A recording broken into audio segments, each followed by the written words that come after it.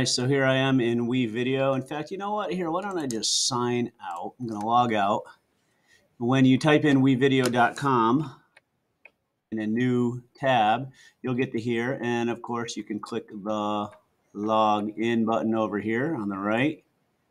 Log in with Google. You should already be signed into Chrome, so that's not a problem. Choose an account. It might have you do that too. For me, sometimes I use different accounts. You could look at the tutorial if you wanted to.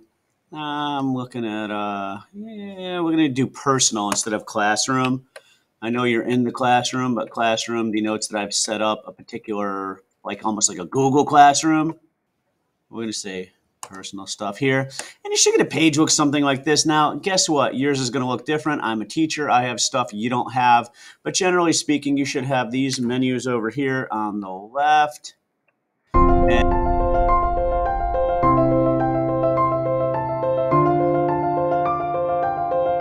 video stuff. But let's just go create new video. We'll go full featured. What the hey?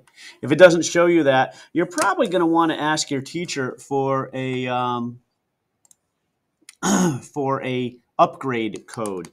We have special accounts that we can let you have access to, give you a little extra storage, extra memory, some added features that other people don't get who don't pay the extra money, and you can use that account while you're at this module.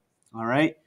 So right now I've got what's basically what I call the WeVideo, workspace. When I watch what I'm working on, it's going to be over here. This is all my media.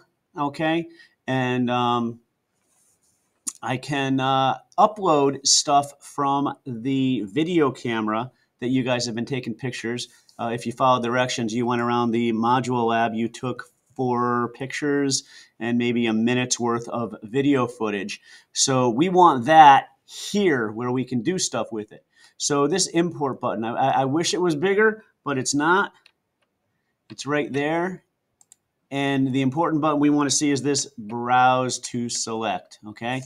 And we're going to go into our computer, and you will have to plug your Canon Vixia camcorder into the USB port. There should be a cord coming out of the computer already that will fit in that port on the side of the camera you learned about in the last lesson.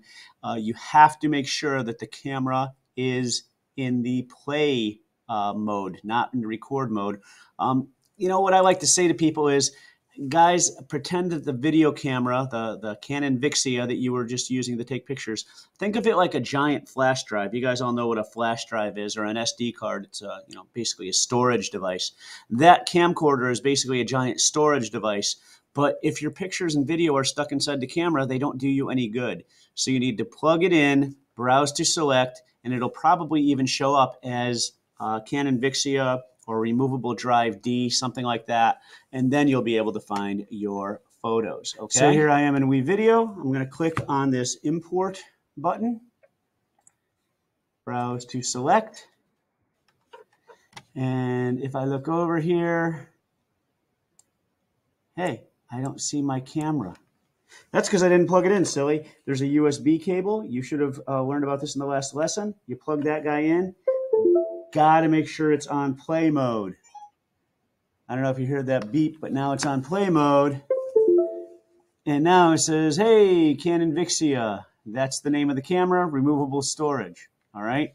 I see it down over here as well, where it says Canon Vixia. Okay.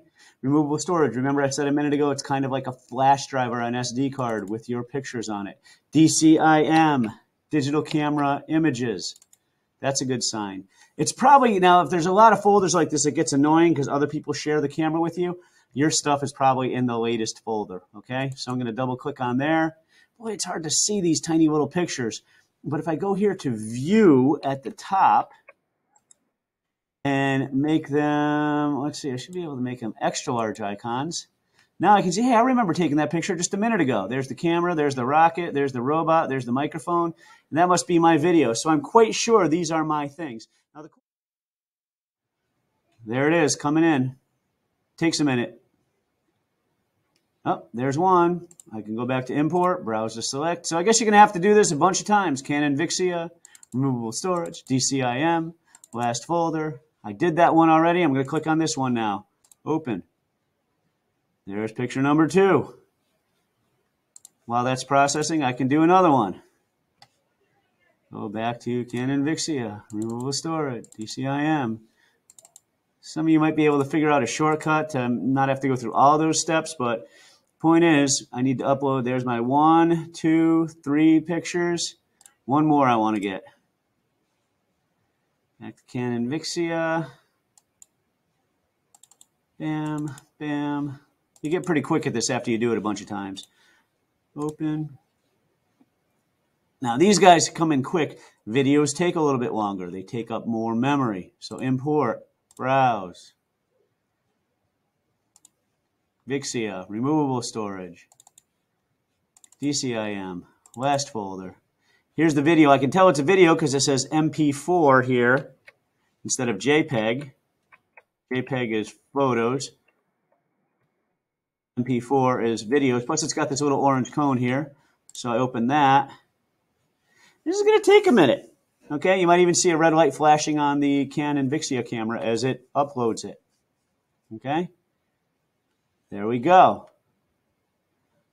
So this is the video. You can even see there's a little bar graph there where it's loading. It says MVI, which is kind of short for movie.